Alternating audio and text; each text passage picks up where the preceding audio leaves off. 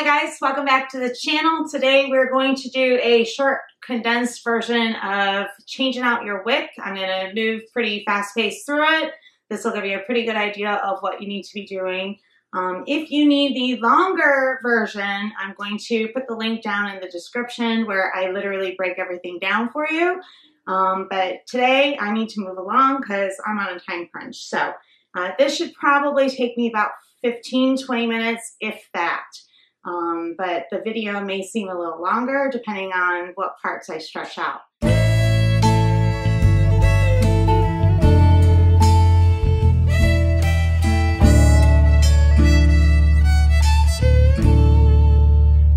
Alright, to get started, I've got a bunch of things laid out. I'm going to need a flathead screwdriver to be able to get 2 bolts off of the side of the heater. There's one here and there's one on the other side. I've already removed them for time purposes. I have a pair of gloves, so when I pull the wick out, I'm not getting all the kerosene all over my fingers. I have a toothbrush so I can do a quick clean out around the rubber seal that holds all the kerosene in. I got a pair of pliers because there are some wing nuts that I really have a tough time with. So I have some pliers to help me out with that. I have my wick replacement. This is the Dyna-Glo brand, model number RW16CP.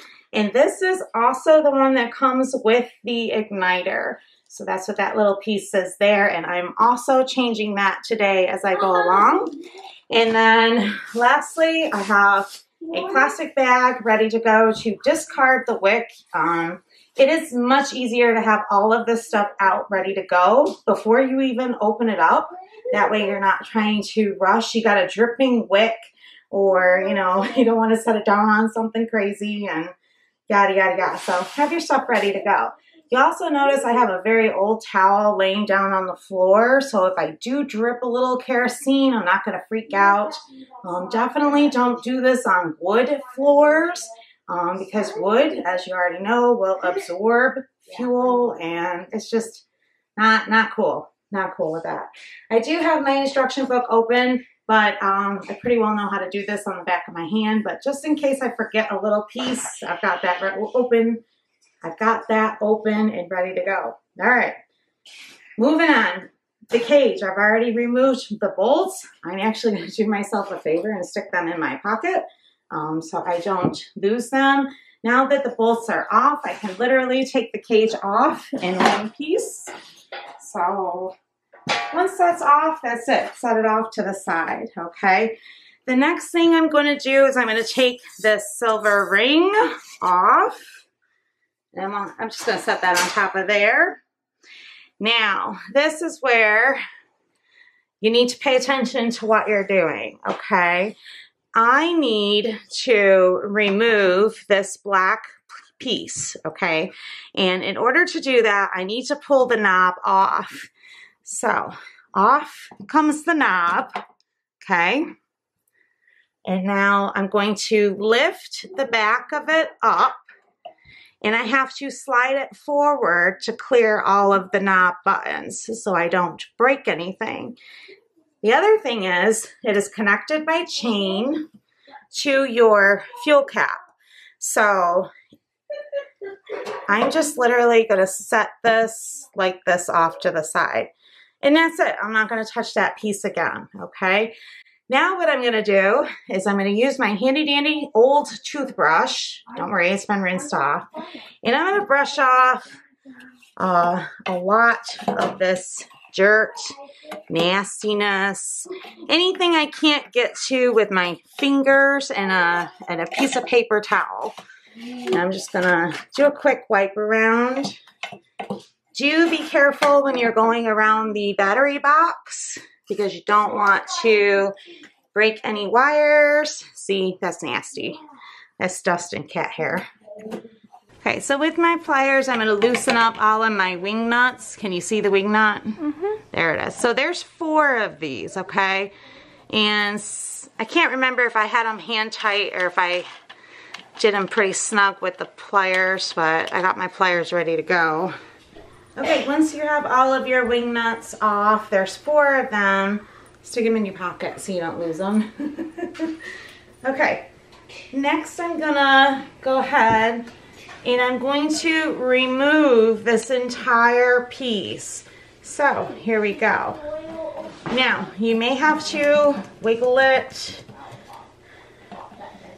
and slide your fingers underneath it. See how it's coming up.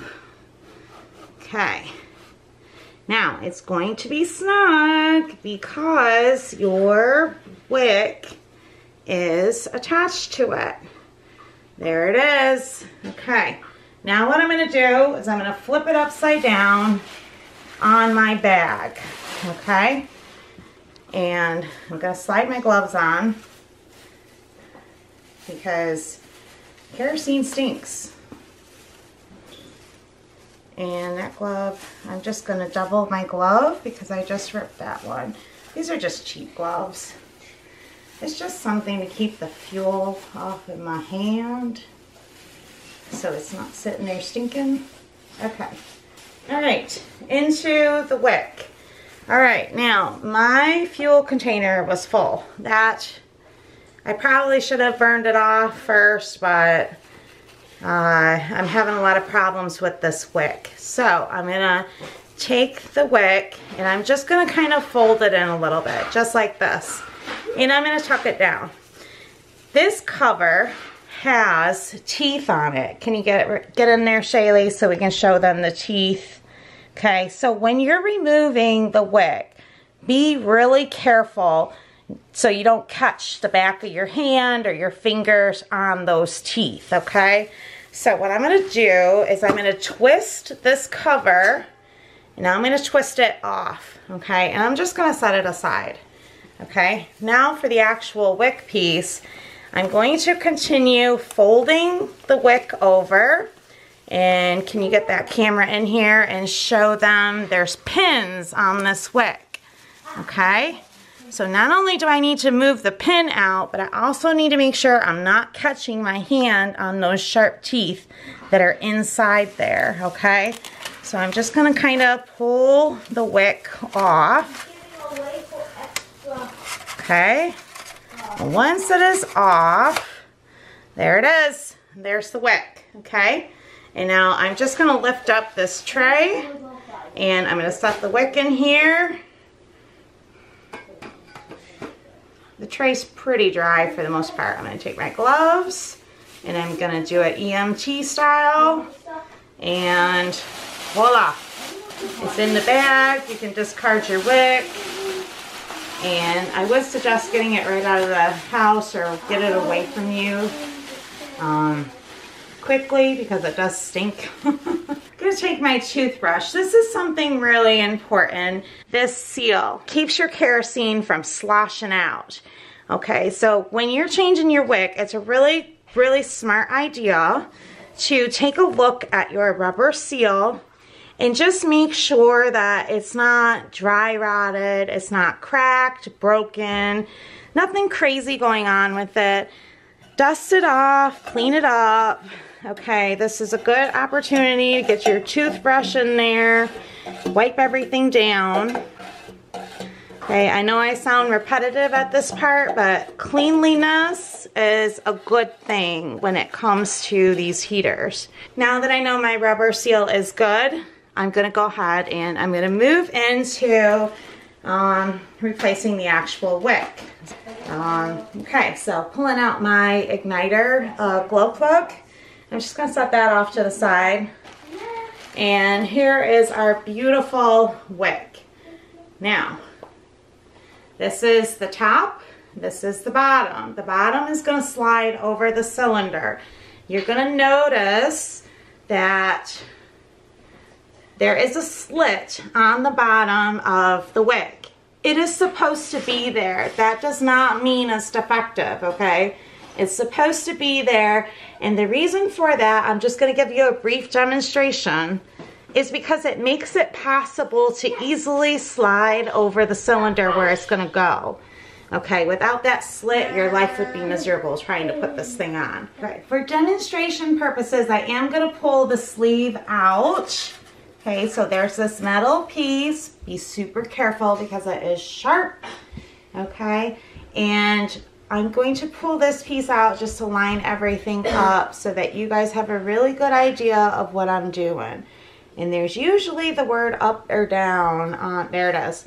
It says there's an engraving on it that shows you which direction is up. So when I put my wick in here, I have to make sure the top is facing up. Okay, so there are pins on your wick. There are pinholes on the side of your sleeve. So obviously you're going to want to make sure your pinholes are going in the correct area. Sometimes the easiest way to do it is to fold it and then slide it in and get your pins where they belong. Okay, be real careful, folks, when you are putting this in, because there are teeth all over this metal sleeve, and they will catch you if you're not paying attention, and they hurt. You have your wick in and you've pressed it around and you have your perfect circle. Now we're going to go ahead and insert it in here. See these little holes right there? Your pins have to line up in the holes. There's 3 of them. Okay, if you do not line them up correctly, your wick will not move up and down when you turn the adjuster knob. Okay, once you get one of your pins in, you're golden. You'll be able to do the other 2 much easier. Okay, so I have to go to the other side now and make sure my pin, there it is, there's another pin. I'm going to turn this around and see the pinhole? There we go. Okay, so now I'm going to go back in. I'm going to stick my hand in the center, make sure that your wick is still attached in the inside. Flip it around, double check it. You should have a perfect circle going on there. All right, now that you got to this point, we are going to just gently tuck this in. Okay, so it's like this. And we're going to replace this cover, okay? Now, I don't know if Shaylee can get it with the camera, but it says close with an arrow and open. And if you notice on the actual unit, there's little, I don't know, like little bumps of metal right there. There's one there and there's one there on the other side. So when you're putting this back on, these are supposed to go over those little bumps, okay? So just pay attention to where you're putting it. Once you have it lined up, obviously I need to go to, what is that, the left? To tighten it. All right, now that that part is on, I see I got a lot of junk. What is that? That's a dead bug. That's great. You find all kinds of things when you're cleaning your heater. Now that that part is on, we're gonna lift the wick up, okay, and I'm gonna let those teeth grab the cotton, okay, and this is where the super tricky part comes. Now I have to flip this unit over. I have to maintain the wick in the upper position, and I have to slide it over the cylinder. So if you have an extra set of hands, another person that could help you, this is where you could really use their help. Okay, if not, you can always get a pair of pliers or grips or something to hold that pendulum in place so it keeps it from rocking, so that your knob will stay in the upward position. Okay, hey Gus, we're gonna borrow your hands, honey. Okay. The knob assembly has to go in the front, in between the fuel gauge and the fuel cap, okay? This part needs to be sitting right here. If you put it on backwards, you're gonna be like, oh my gosh, what did I do? And yeah, you'll have to tear it all apart. It's a headache. So I am going to borrow Augustus, and he is gonna help me. Okay, so I have my wick in the upward position where I need it. Okay, Augustus is gonna hold that pendulum for me. Okay, And, all right, we're just gonna move the towel here. Okay, he is gonna walk with me. And we are going to work the wick over the cylinder, okay? Now, I could let go of the black handle since he's holding the pendulum, but we're just gonna work together on this to make sure that it doesn't go down. Because if it goes down, it's a headache to fix it. Okay, so Shaylee's gonna get in the inside here. As I'm working my hand around the cylinder to straighten out the wick, watch what's happening in the inside. And see that? Everything's nice, tight, and circular the way it's supposed to be, okay? That is good. Okay, now come down below, Shaylee. Okay, now the wick is sliding over, okay? It's sliding over the cylinder, okay? And I'm just gonna gently guide it. Now, I have wing nuts that have to go back on this. So I have to make sure that I'm lining up all of the holes with where the wing nut bolts are supposed to go. Okay? It's a process. Pay attention, okay? Go ahead and let go, Gus. Down. All right. Now, the wick is on. The assembled piece is back on. Everything is over the wing nuts. I'm gonna wipe my hands. Okay, thank you for your help. Go wash your hands, buddy. Now that your wick is in, you wanna test your shut off before you tighten everything down, okay? So hit the button and make sure the wick went all the way down. And you can double check yourself by turning this knob and making sure there's nowhere else for the wick to go. So put it up, send it down. We are in great shape. So now I'm gonna put the wing nuts back on and tighten everything down. So I put the wing nuts in my pocket so I know where all my stuff is.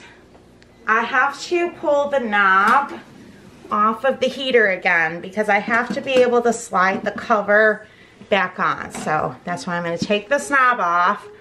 Okay, it is tilted, and then I have to clear the battery door back there, and there we go. And it just sits there. There's nothing that is holding this on. It just kind of slides into place, okay? Put your knob back on. Okay?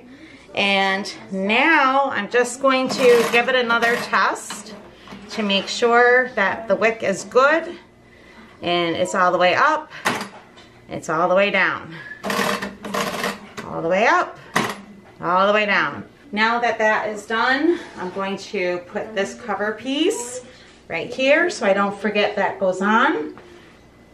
I'm going to grab my glow plug. This is real easy. Don't ever let this glow plug intimidate you, okay? Shaylee's gonna get real close here with the camera.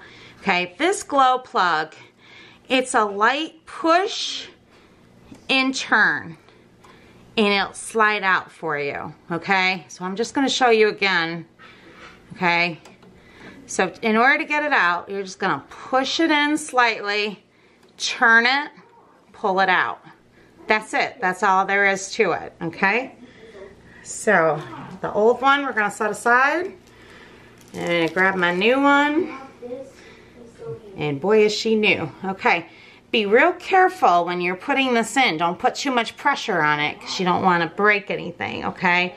And the same thing, we're gonna slide it in. It's like a little spring-loaded contraption in there, okay? Slide it in, turn it to lock it.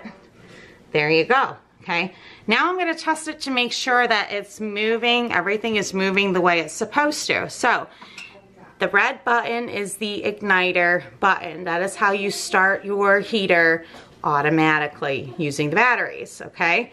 So I'm going to turn this button to the right. Look at that glow. Okay, now that we know the glow plug is in perfect working order, okay, I'm gonna go ahead and I'm gonna put the tray back on. It's only gonna go on one way, folks, so make sure you're just lining it up and push it down.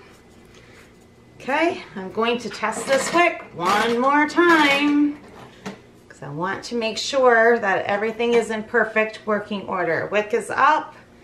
Hit the button, it is down. It is down all the way. It's not going to go any further. Okay, now that the tray is on, all I have to do is put the cage back on, put in my 2 bolts.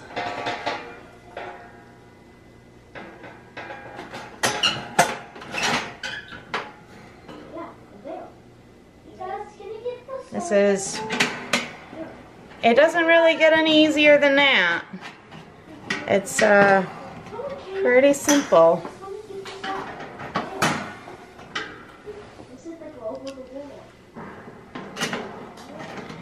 I mean, you could take the cage all apart, you know, disassemble every last little piece. I mean, if you needed to clean it or anything like that. I am literally just replacing that wick today. Okay.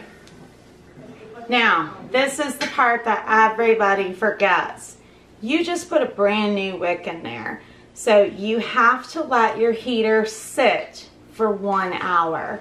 And the reason we do this is to give that wick a chance to absorb all of the kerosene. If you just insert a wick and you go and you fire it right up, you are doing yourself a disservice and you're going to find yourself tearing it all apart because you just ruined a wick because there's no kerosene on it yet. So let it sit for an hour, let the kerosene travel up, and once that hour's done, take it outside, start it up, burn it for like 10-15 minutes outside, and you are ready to go. Thank you so much for watching this video for me. I tried to make it as quick and painless as possible. If you've done this before, this was probably a great refresher for you. If you are brand new to kerosene heaters and you felt I went a little too fast for you, I do have another one where it is literally step-by-step Barney style. I encourage you to go check that one out if you need it. Thank you for watching today, and I hope you guys found this helpful, and I'll catch you on the next one. Bye now.